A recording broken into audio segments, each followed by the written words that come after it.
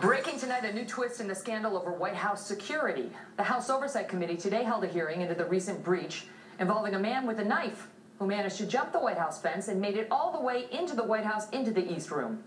Turns out the Secret Service downplayed that event and may have even misrepresented how bad it was.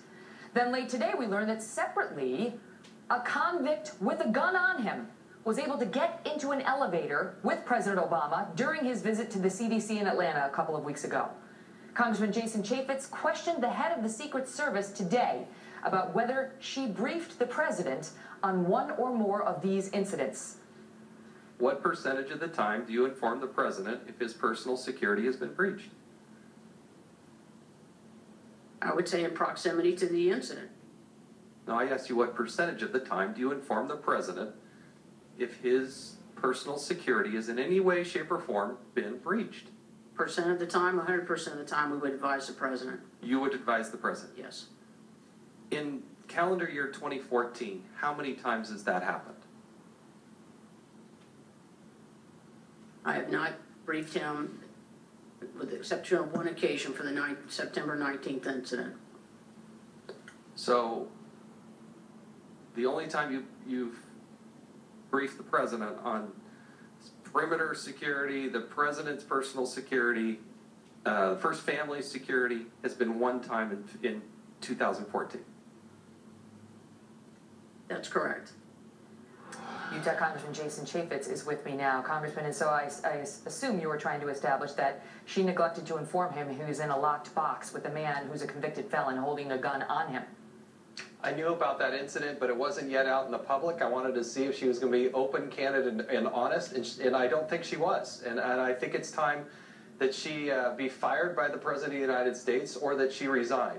She either did not tell, she did not tell the President of the United States that a three-time convict with a gun was in an elevator with the President. Secret Service did not know that he had a gun, only found out after the fact. And that since that incident happened literally 2 weeks ago today, she either did not tell the president, which she should have done, or she did tell the president and lied to Congress. You can't have it both ways. The White House advance team's got some responsibility for that as well, I assume. Has she demonstrated an incompetence? Can we fairly lay it all on this woman?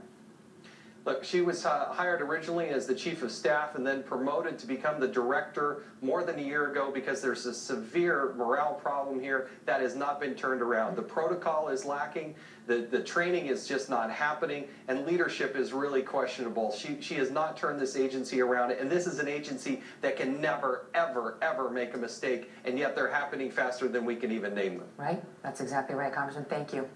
Joining me now as well, Dan Bongino, who's a former Secret Service agent who served in the George W. Bush administration and the Obama administration. Good to see you again, sir. And so your thoughts on his comment about, first, whether Ms. Pearson needs to go?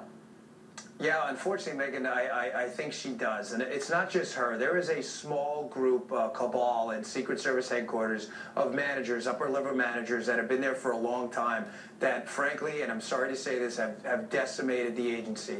Morale is terrible. I don't know if they're preparing for their second careers, trying to butter up to the White House staff, but they have destroyed morale. The men and women of the Secret Service that call me and speak to me, Megan, are just infuriated and enraged at the lack of leadership, the lack of ability to stand up to the White House staff and take this agency to a better tomorrow. They need to fix this. What specifically have they done? Why is morale so low?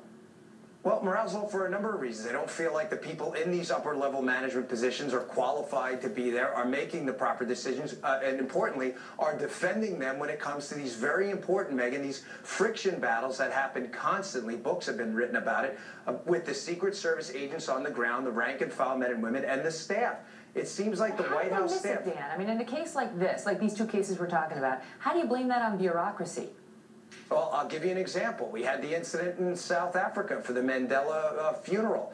The Mandela funeral, the president should have never gone to that event, Megan. The Secret Service agents that actually do the work, I've done three foreign advances, where I was the lead advance. That was impossible to secure. Those agents knew it. The staff pushed for that event, and we didn't have people in management willing to fight the fight. Megan, no rank-and-file agent's going to walk into the Oval Office and tell the president, you're not going to the Mandela funeral. It takes people with DC gravitas. But somebody who breached that that number of perimeter security measures, who jumped over the fence, the other day, how do you blame that on anybody other than the Secret Service, with all due respect to those guys and women who do a lot to protect this president and the country?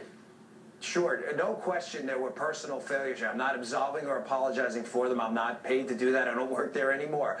But there are a number of systemic problems that could have led to this, Megan.